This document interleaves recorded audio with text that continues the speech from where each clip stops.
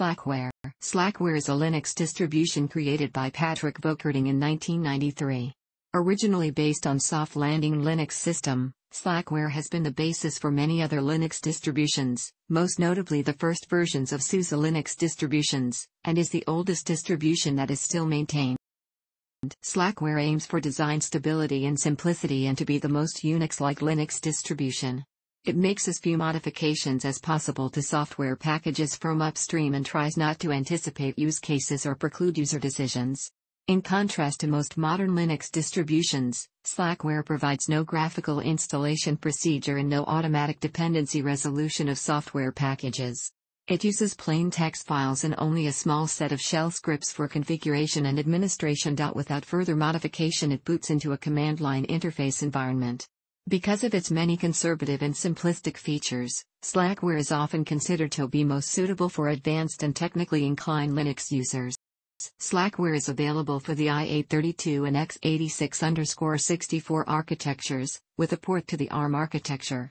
While Slackware is mostly free and open-source software, it does not have a formal bug tracking facility or public code repository, with releases periodically announced by Volkerding. There is no formal membership procedure for developers, and Volkerding is the primary contributor to releases.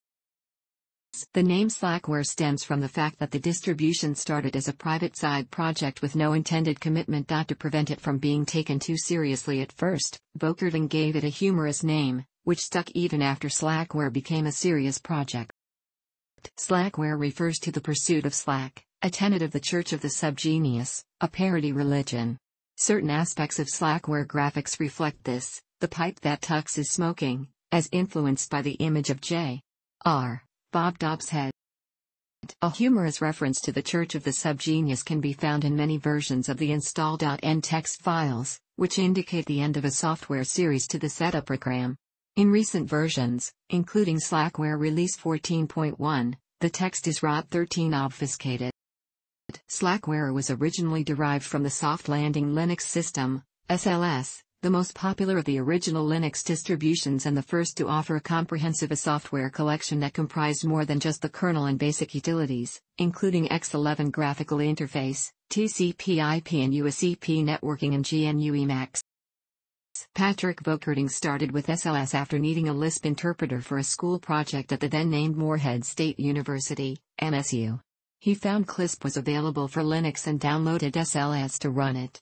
A few weeks later, Volkerding was asked by his artificial intelligence professor at MSU to show him how to install Linux at home and on some of the computers at school. Volkerding had made notes describing fixes to issues he found after installing SLS, and he and his professor went through and applied those changes to a new installation. However, this took almost as long as it took to just install SLS, so the professor asked if the install disks could be adjusted so the fixes could be applied during installation. This was the start of Slackware. Volkerding continued making improvements to USLs, fixing bugs, upgrading software, automatic installation of shared libraries and the kernel image, fixing file permissions, and more. In a short time, Volkerding had upgraded around half the packages beyond what SLS had available. Volkerding had no intentions to provide his modified SLS version for the public. His friends at MSU urged him to put his SLS modifications onto an FTP server, but Volkerding assumed that SLS would be putting out a new version that included these things soon enough, so he held off for a few weeks. During that time, many SLS users on the internet were asking SLS for a new release, so eventually Volkerding made a post titled "Anyone Want an SLS like 0.99pl11a system?" to which he received many positive responses. After a discussion with the local sysadmin at MSU, Volkerding obtained permission to upload Slackware to the university's FTP server. This first Slackware release, version 1.00, was distributed on July 17, 1993 at 0:16 and 36 seconds, UTC, and was supplied as 24 3.5 inches floppy disk images. After the announcement was made, Volkerding watched as the flood of FTP connections continually crashed the server. Soon afterwards, Walnut Creek CD-ROM offered additional archive space on their FTP servers. The size of Slackware quickly increased with the addition of included software, and by version 2.1, released October 1994, it had more than tripled to comprise 73 1.44 M floppy disk images. In 1999, Slackware saw its version jump from 4 to 7. Slackware version numbers were lagging behind other distributions, and this led many users to believe it was out of date even though the bundled software versions were similar. Volkerding made the decision to bump the version as a marketing effort to show that Slackware was as up to date as other Linux distributions, many of which had release numbers of 6 at the time. He chose 7, estimating that most other distributions would soon be at this release number. In April 2004, Patrick Volkerding added x.org server packages into the testing/directory of current as a replacement for the free 86 packages currently being used, with a request for comments on what the future of the X Windows system and Slackware should be. A month later, he switched from free 86 to x.org server after stating that the opinions were more than 4 to 1 in favor of using the x.org release as the default version of X. He stated the decision was primarily a technical one, as free 86 was proving to cause compatibility problems. Slackware 10.0 was the first release with x.org server. In March 2005, Patrick Volkerding announced the removal of the GNOME desktop environment in the development changelog. He stated this had been in consideration for more than 4 years and that there were already projects that provided a more complete version of GNOME for Slackware than what Slackware provided itself. Volkerding stated future GNOME support would rely on the community. The community responded, and as of October 2016, there are several active GNOME projects for Slackware. These include Cinnamon, Blackware, Droplin GNOME, Mate, and Slack. The removal was deemed significant by some in the Linux community due to the prevalence of GNOME in many distributions. In May 2009, Patrick Volkerding announced the public development release of an official x86_64 variant, called Slackware 64, maintained in parallel with the IA32 distribution. Slackware 64 is a pure 64-bit distribution in that it does not support running or compiling 32-bit programs. However, it was designed as multi-lib ready. Eric Hameliers, one of the core Slackware team members, maintains a multi-lib repository that contains the necessary packages to convert Slackware 64 to multi-lib tonable running of 32-bit software. Hameliers started the 64-bit port as a diversion from the pain of recovering from surgery in September 2008. Volkerding tested the port in December 2008, and was impressed when he saw speed increases between 20 and 40% for some benchmarks compared to the 32-bit version. To minimize the extra effort of maintaining both versions in parallel, Slackware's build scripts, called Slack builds, were slowly transitioned to supporting either architecture, allowing for one set of sources for both versions. Slackware 64 saw its first stable release with version 13.0.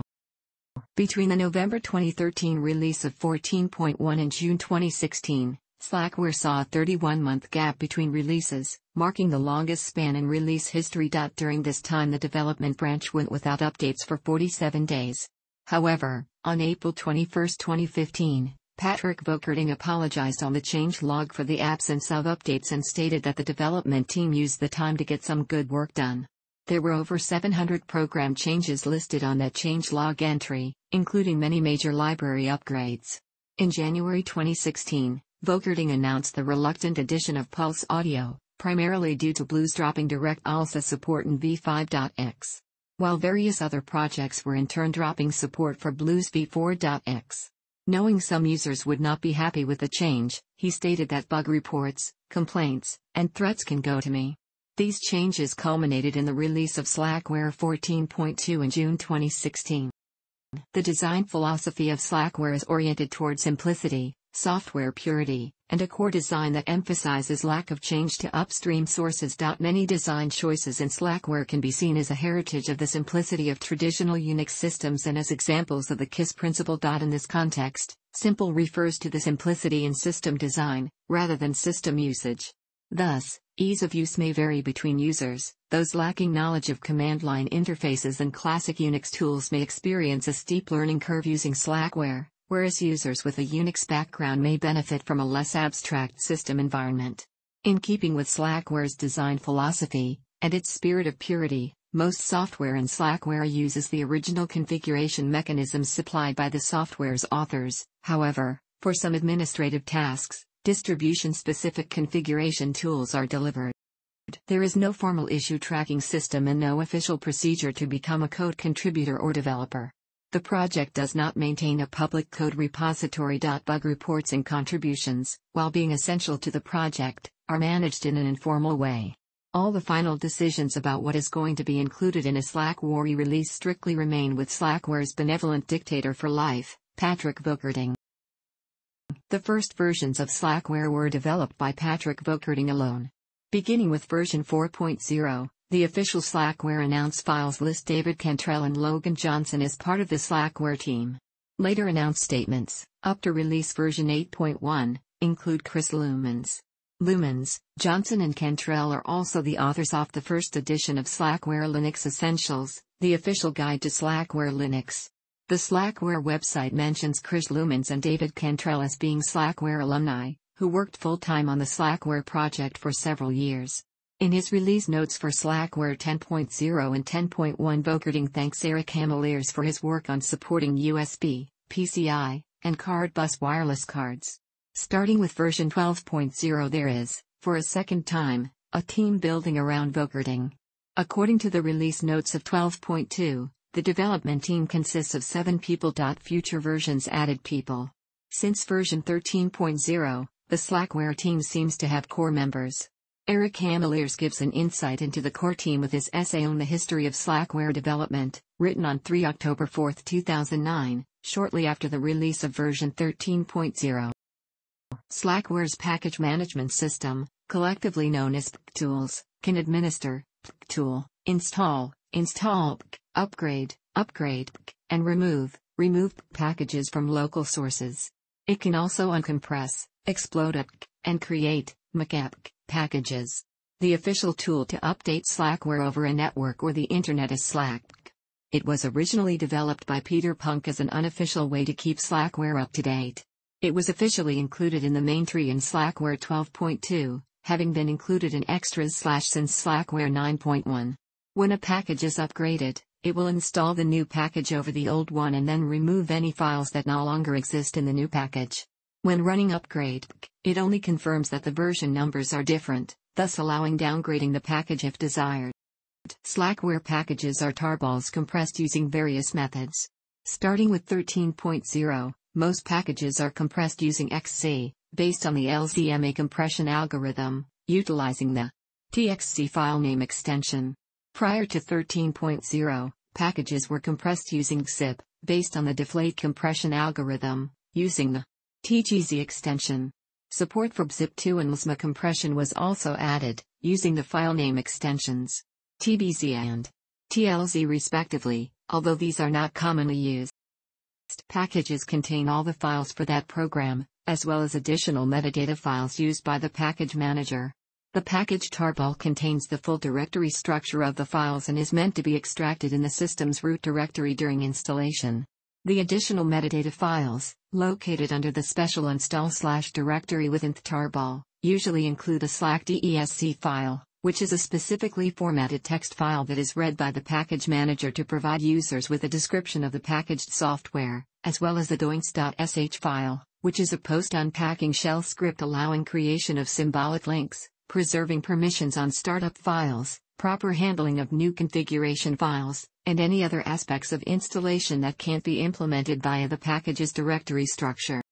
The package manager maintains a directory, /var/log/packages, where each package installed will have a corresponding install log file that lists the package size, both compressed and uncompressed, the software description, and the full path of all files that were installed. It also maintains the directory /var/log/scripts containing aldoings.sh files to allow proper removal of installed symlinks. When a package is removed or upgraded, the old install logs and doings.sh files are moved to /var/log/removed_package and /var/log/removed_scripts respectively, making it possible to review any previous packages and see when they were removed. The package management system does not track or manage dependencies, however, when performing the recommended full install, all dependencies of the stock packages are met. For custom installations or third-party packages, Slackware relies on the user to ensure that the system has all the supporting system libraries and programs required by the program. Since no official lists of dependencies for stock packages are provided, If users decide to install a custom installation or install third-party software, they will need to work through any possible missing dependencies themselves. Since the package manager doesn't manage dependencies, it will install any and all packages, whether or not dependencies are met. A user may find out that dependencies are missing only when attempting to use the software. While Slackware itself does not incorporate official tools to resolve dependencies, some unofficial, community-supported software tools do provide this function, similar to the way apt does for Debian-based distributions and yum does for Red Hat-based distributions. They include: there are no official repositories for Slackware. The only official packages Slackware provides are available on the installation media. However, there are many third-party repositories for Slackware. Some are standalone repositories and others are for distributions that are Slackware-based but retain package compatibility with Slackware. Many of these can be searched at once using pkgs.org, which is a Linux package search engine. However, mixing and matching dependencies from multiple repositories can lead to two or more packages that require different versions of the same dependency, which is a form of dependency hell. Slackware itself won't provide any dependency resolution for these packages. However, some projects will provide a list of dependencies that are not included with Slackware with the files for the package, commonly with a dep extension. Due to the possibility of dependency issues, many users choose to compile their own programs using community-provided Slack builds. Slack builds are shell scripts that will create an installable Slackware package from a provided software tarball. Since Slack builds are scripts, they aren't limited to just compiling a program's source. They can also be used to repackage precompiled binaries provided by projects or other distributions' repositories into proper Slackware packages. Slack builds that compile sources have several advantages over pre-built packages. Since they built from the original author's source code, the user does not have to trust a third-party packager. Furthermore, the local compilation process allows for machine-specific optimization. In comparison to manual compilation and installation of software, Slack builds provide cleaner integration to the system by utilizing Slackware's package manager. Some Slack builds will come with an additional file with metadata that allows automated tools to download the source, verify the source is not corrupted, and calculate additional dependencies that are not part of Slackware. Some repositories will include both Slack builds and the resulting Slackware packages, allowing users to either build their own or install a pre-built package. The only officially endorsed Slack builds repository is slackbuilds.org, commonly referred to as SUBO. This is a community-supported project offering Slack builds for building software not included with Slackware. Users are able to submit new Slack builds for software to the site and, once approved, they become the package maintainer. They are then responsible for providing updates to the Slack build, either to fix issues or to build newer versions provided by upstream. To ensure all programs can be compiled and used, any required dependencies of the software not included with Slackware are required to be documented and be available on the site. All submissions are tested by the site's administrators before being added to the repository. The administrators intend for the build process to be nearly identical to the way Slackware's official packages are built, mainly to ensure Volkerding was sympathetic of our cause. This allows Slack builds that Volkerding deems worthy to be pulled into regular Slackware with minimal changes to the script. It also prevents users from suggesting Volkerding to change his scripts to match Subo''s. Subo provides templates for Slack builds and the additional metadata files, and they encourage package maintainers to not deviate unless necessary. Two Slackware team members, Eric Hameliers and Robbie Workman, each have their own repository of precompiled packages along with the Slack builds and source files used to create the packages. While most packages are just additional software not included in Slackware that they felt was worth their time to maintain, some packages are used as a testbed for future upgrades to Slackware. Most notably, Hameliers provides Ktown packages for newer versions of KDE. He also maintains Slackware's multi-lib repository, enabling Slackware 64 to run and compile 32-bit packages. Slackware's release policy follows a feature and stability-based release cycle, in contrast to the time-bound, for example, Ubuntu, or rolling release, for example, Gentoo Linux, schemes of other Linux distributions. This means there is no set time on when to expect a release. Volkerding will release the next version after he feels a suitable number of changes from the previous version have been made and those changes lead to a stable environment. As stated by Patrick Volkerding, it's usually our policy not to speculate on release dates, Since that's what it is, pure speculation. It's not always possible to know how long it will take to make the upgrades needed and tie up all the related loose ends. As things are built for the upcoming release, they'll be uploaded into the current tree. Throughout Slackware's history, they generally try to deliver up-to-date software on at least an annual basis. However, between Slackware 14.1 and 14.2, there was more than a 2-year gap between releases. From its inception, other than 2014 and 2015, Slackware had at least one release per year. Release activity peaked in 1994, 1995, 1997 and 1999, with 3 releases each year. Starting with version 7.1, June 22, 2000, the release progression became more stable and tended to occur once a year. Since then, the only years with 2 releases were 2003, 2005 and 2008. Slackware's latest 32-bit x86 and 64-bit x86_64 stable releases are at version 14.2, released on June 30, 2016, which includes support for Linux April 4, 2014. Volkerding also maintains a testing/developmental version of Slackware called Current that can be used for a more bleeding-edge configuration. This version will eventually become the next stable release, at which point Volkerding will start a new Current to start developing for the next release of Slackware. While this version is generally known to be stable, it is possible for things to break, so Current tends to not be recommended for production systems. Currently, Slackware has no officially stated support term policy. However, on June 14, 2012, notices appeared in the changelogs for versions 8.1, 9.0, 9.1, 10.0, 10.1, 10.2, 11.0, and 12.0 stating that, effective August 1, 2012, security patches would no longer be provided for these versions. The oldest release, version 8.1, was released on June 18, 2002 and had over 10 years of support before reaching EOL. Later, on August 30, 2013, announcements were made on the changelogs of 12.1 and 12.2 stating their EOL on December 9, 2013.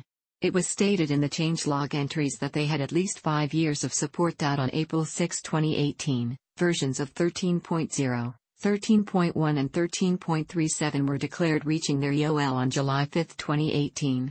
It was stated in the changelog entries that they had at least 7 years off support. 13.0 had been supported almost 9 years. There had been no announcements from the Slackware team on when any versions of Slackware from 14.0 and up will be EOL. While there have been no official announcements for versions prior to 8.1, they are no longer maintained and are effectively EOL. Historically, Slackware concentrated solely on the IA32 architecture and releases were available as 32-bit only. However, starting with Slackware 13.0, a 64-bit x86_64 variant is available and officially supported in symmetrical development with the 32-bit platform. Prior to the release of Slackware 64, users wanting 64-bit were required to use unofficial ports such as SLAM64. Slackware is also available for the IBM S/390 architecture in the form of Slack/390 and for the ARM architecture under Slackware ARM, originally known as the ARM Slack. Both ports have been declared official by Patrick Volkerding. However, the S/390 port is still at version 10.0 for the stable version and 11.0 for the testing/developmental version, and has had no updates since 2009. Also, on May 7, 2016, the developer of Slackware ARM announced 14.1 will be EOL on September 1, 2016 and development of Current will cease with the release of 14.2. However, support for 14.2 will be maintained for the foreseeable future. The EOL announcement for 14.1 was added to the changelog on June 25, 2016. In July 2016, the developer of Slackware ARM announced that the development and build tools had been enhanced to reduce the manual effort involved in maintaining the ARM port, and proceeded to announce that a 32-bit hardware floating port was in development. The port was released in August 2016 in current form. Slackintosh was an unofficial port of Slackware to the New World Macintosh's PowerPC architecture. Slackintosh's final release was 12.1 and is no longer being maintained. The latest stable version of Slackware can be ordered from the official Slackware store as a 6 CD set or as a single dual DVD. The CD set is targeted at the 32-bit i832 platform but also runs on 64-bit x86_64 processors and 32-bit mode. The DVD contains both the 32-bit and 64-bit versions. Slackware ISO images for the CD set and the DVD can also be downloaded for free via BitTorrent or from various FTP and HTTP mirrors. The distributions of the ports for the ARM architecture and for IBM S/390 are neither available as CD/DVDs nor as ISO images, but can be downloaded. Slackware S/390 installs from a DOS partition or from floppy disk.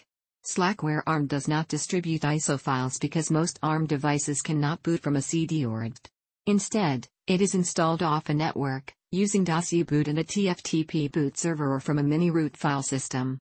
Slackware ARM can also be installed on a PC running QEMU using the same technique. DistroWatch shows a decreasing but still substantial interest regarding Slackware. In 2002 the Slackware page was ranked as number 7, but dropped to number 10 by 2005. In 2006 it reached number 9. Whereas since then being constantly below the 10 most popular pages. In 2010 it had been listed as number 11, in the years 2011 and 2012 as number 12, and in 2015 as number 33.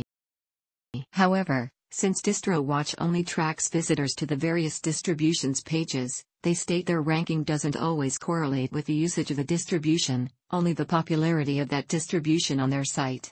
Because of this, their rankings should not be used to measure the market share of distributions. Many people who are already familiar with a distribution may have no need to visit DistroWatch, so their trends could be applied more toward either new or potential Linux users who are curious about a distribution. Currently, there is no official method to track the usage or number of installs of Slackware. Thanks for watching. Don't forget to like the video and don't forget to subscribe.